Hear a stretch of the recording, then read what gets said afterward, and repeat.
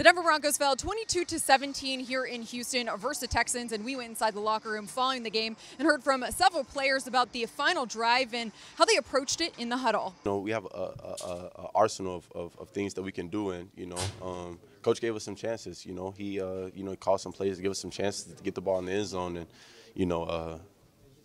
props to them. They had some good calls to kind of minimize what we kind of wanted to be able to do, and they executed. They executed how they were supposed to be able to stop us from being able to get in there. But it's on us to be able to, when we get in those situations, we got to be able to put the ball in the end zone. And that's something that we're going to go to the drawing board and figure out. If we want to be, that playoff team that we say we want to be, and we want to, go and contend for a Super Bowl, we have to be able to score, first and goal. It has to be a thing that is second nature to us. And that's something that we're going to figure out. That's something that we're going to go into the drawing board and figure out, and we're going to get it right.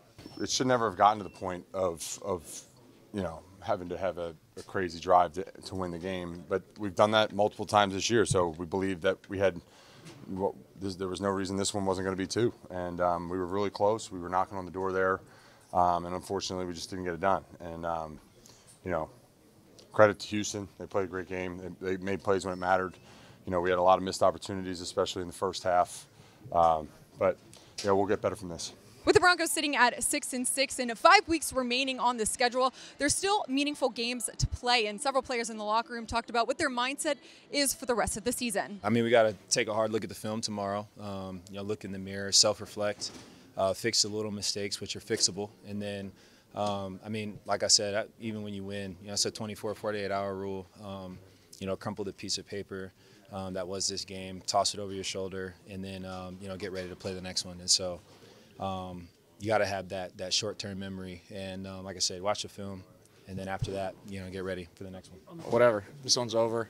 It sucks. We lost. We're going to come into work tomorrow, get better, and we got to go beat the Chargers. One game at a time, and the chips will fall as they may. If we can take care of business week in and week out, and continue to prepare the way that we have been preparing on this, the last month or two, I think we can, still do some damage. But it doesn't happen unless we focus on one game at a time and focus on next week.